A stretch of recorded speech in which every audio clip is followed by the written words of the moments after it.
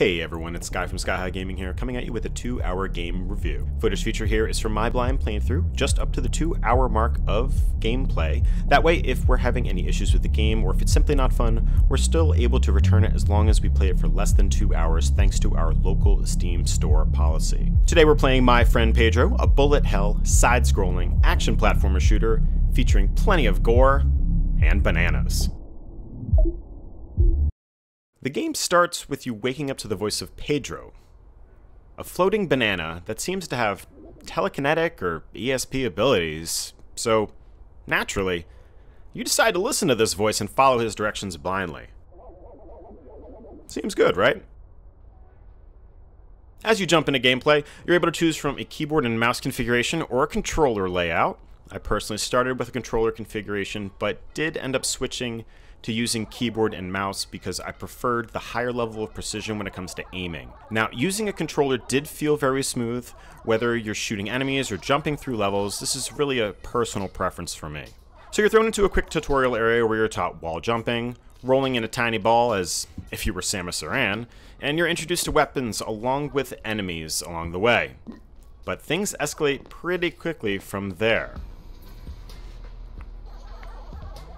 We're given a bit of a teaser of what our plot is here, and it reminds me of a humor and a violence that's almost pulled from something like Deadpool, but this fighting style you're going to see is going to be something closer to a Max Payne, The Matrix, or Equilibrium.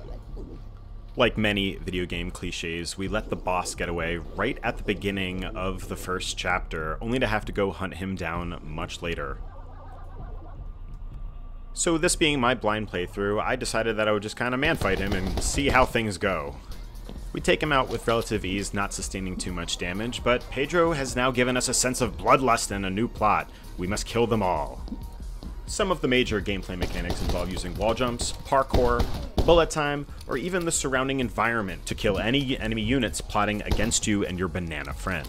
Good use of bullet time, along with perfecting the dodge mechanic, is stressed early on in the game, and Pedro will often remind you when you're doing well, or if you could be doing better. The strategic use of split aiming, slow motion, and stylish window breaching creates one sensational action sequence after another in an explosive battle through the violent underworld. They've done a great job to make it a satisfying feeling when you're jumping through glass, split aiming down a couple baddies, and Pedro pops in on the corner to positively reinforce that you're doing a good job.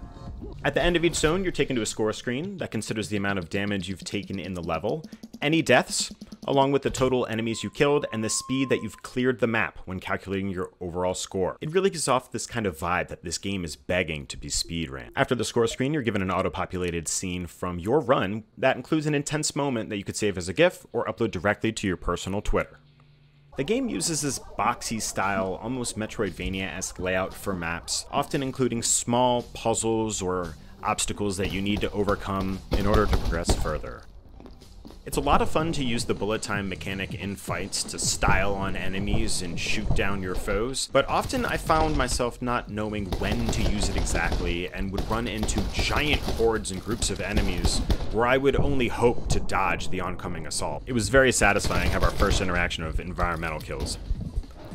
There's lots of fun little moments of heartbreak where you're taught mechanics to practicing things and then immediately getting your spirits crushed. The game difficulty progression felt steady. I would find myself getting well-versed on new skills or weapons that have been introduced in the game, and as I would get a little bit further in, there would be new things added in that kept it fresh across my 2-hour playthrough. But I did still find myself taking damage a lot of times due to rushing and not using mechanics like bullet time. It becomes invaluable in fights, and while you may find instances where you're stuck needing to reload, you can look for nearby objects to kick at the enemy, which may include body parts. One of the sections I had to have enjoyed the most was when we were first approached with a motorcycle racing section of the game. Into a situation of coming into an onslaught of enemy units on motorcycles and inevitably cars as well. It becomes pretty important to learn how to use bullet time while riding the motorcycle because it makes it the one consistent way to take down your enemies. You get to your first major boss fight against the Sausage Man from earlier, and after an exchange of insults, he moves right on ahead with trying to kill you. And with us not having much plot of why they're even after us as is, all we know to do is to fight back and do our best to try and survive. So after a few failed attempts, we finally come in and slay the Sausage Man, and we move on to our next issue. My Friend Pedro does a great job at making the game feel lighthearted, even though you're slaying hundreds of enemies without the least bit of remorse for them. This game has no shortage of interesting characters, and while they may not get much more difficult as the game progresses, the saturation of them certainly will increase, and they will get new types of guns that you'll have to learn how to experience and play against. The puzzles do gradually become more difficult as time goes on, but nothing that a veteran puzzle action platformer player wouldn't be able to overcome.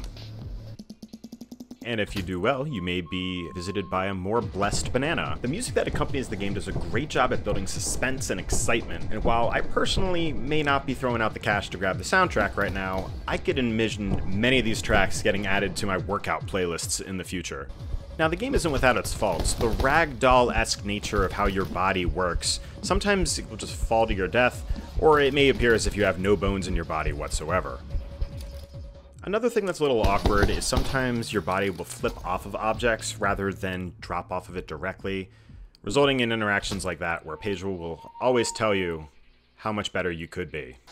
If there was one thing I had to say this game does really well, it's bringing in this added layer of hype and excitement that you get from every single kill you get. Headshots and environmental kills with barrels are some of the most satisfying things you can do in this game, and Pedro is always one to pop up in the top right corner to show you his own level of excitement as you kill in his name. Other satisfying moments were when you would jump down on enemies to kick gas cans at them, either taking off their heads or exploding through the barrage of crossfire. Pedro popping up is a happy little reminder of the friendship that he shares with the main protagonist, but as you get further into the game, you're thrown into experiences that make you question the sanity of our masked, banana-inspired shooter. While the big concept of this review series is that we're only playing the game for 2 hours, the common theme from other people who experience the full game is that it's relatively short, being only 4 to 6 hours of playtime for the full story, assuming that you're not dying too much and only doing a single playthrough on the introductory difficulty level. But you shouldn't feel bad if you find yourself being one of those players that keeps approaching the same scene over and over again, trying to pull off some crazy strategy and get a high score, for that's where a lot of the replayability of this game is. Now, this game is in no way supposed to be a realistic shooter, and you can tell that by some of the over-the-top effects and animations that accompany some of the characters. And if fighting a Santa Claus on a spaceship isn't enough, the game does get crazier as you fall into the inner psyche of Pedro himself. It was at this point that I really understood how much I was enjoying myself in this game, for the craziness was only beginning, and I was approaching my 2-hour mark of play very fast. When it comes to whether you should buy this game or wait for a sale, I would highly recommend buying it, although if you act quickly, you're able to get this game right now on the Steam Summer Sale for a little bit of a reduced price. My friend Pedro gave me a great deal of amusement over my 2-hour playthrough, and while I did pick it up on sale, it is absolutely worth the cost at the full price of $20.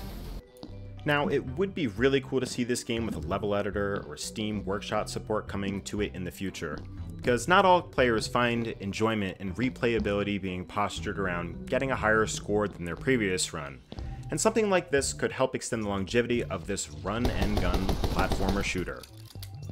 Playing My Friend Pedro was a very satisfying experience, to which I know I'll be putting additional hours in as time goes on. The idea of taking a game like this and pushing myself to the limit to maybe see how fast I can clear levels is appealing to me, and the obscurity of how this game progresses just makes it even more captivating. Thanks for checking out my 2-hour review of My Friend Pedro. If you're interested in seeing similar and future videos like this, be sure to like and subscribe to the channel. And if you have any recommendations for the next 2-hour review we do, drop a comment in chat. Looking forward to hearing from you.